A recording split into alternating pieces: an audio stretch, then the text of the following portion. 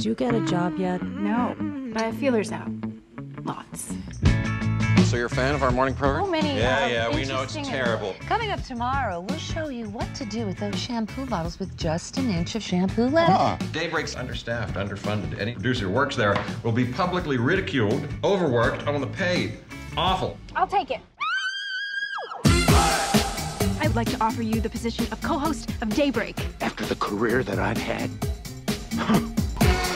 Is he gonna cook? Is he gonna do fashion segments and gossip? Not my thing.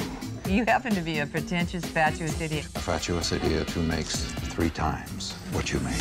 So now is an excellent time for you to take up drinking. What's going on now? Mike is offended by a word in the next story. It's about Easter chicks. I'm not saying the word fluffy. Interesting. Jerry hired you. No polish, those bangs. Suppose I don't have standards? Sure you do. When you got your pap smear on air, you wore a silk robe. Okay! Classy touch. It wasn't that bad.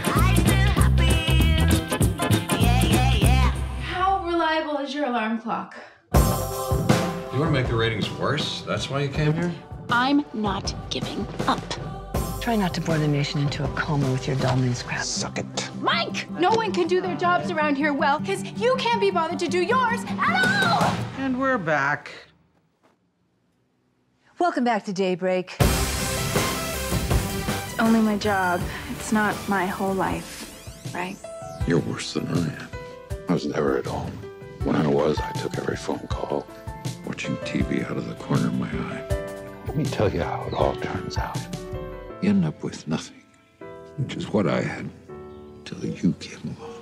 Take what you want, steal my pride, build me up or cut me down to size, shut me out, but I just scream.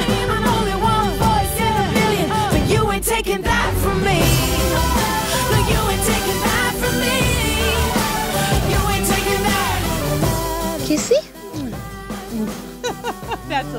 That's wrong. Do it again.